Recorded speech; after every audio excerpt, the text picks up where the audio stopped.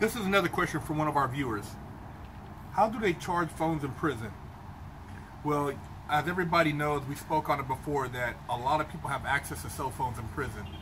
And as far as getting the phones charged in prison, most likely the person who's selling the phones has a connection with a guard or a staff member or somebody they're cool with that they can go in between, you know, whether it be a movement or something, and slide the phone to them and have them charge the phone up so that the phone has a charge throughout the day.